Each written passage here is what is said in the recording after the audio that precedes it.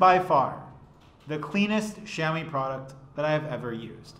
And bad jokes aside, this Miha electric toothbrush, it's the BET01. I'll have the model name for it for you guys in the video right now. But for the price that I paid for this, which was like under $40, I think this toothbrush is a really, really good deal. There's a few things that delineate it from the more expensive versions of this toothbrush.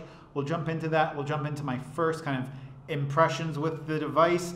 What I think about it, is it a good deal? This is a smart electric toothbrush, but it is the cheapest or most like affordable version that Xiaomi makes. It does not have Bluetooth or an accompanying app. I brushed my teeth fine for 30 years without an application. I don't think I need an application to monitor this.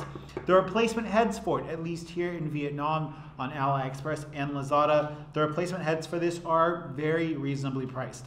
One issue I have with my last toothbrush is that I couldn't readily find heads, and so I had to not change them as often, which was kind of disgusting. Next thing that this toothbrush has is dual modes, which is nice for a more aggressive clean and a not so aggressive clean. It uses the Oral-B style of head, and I'll probably end up doing a follow-up video about whether or not you can use the Oral-B heads on this, because for people looking for a new toothbrush, things like that matter. Now let's talk about the things that I really like about it. The size is like really, really small. The battery life, now it claims 18 days of battery life. Really, if I can bring this on a 2-week trip with me somewhere without having to bring the charger, I'm happy with that. The thing that I absolutely love about this device is that it came with a carrying case for 2 heads, and the charger for it is USB.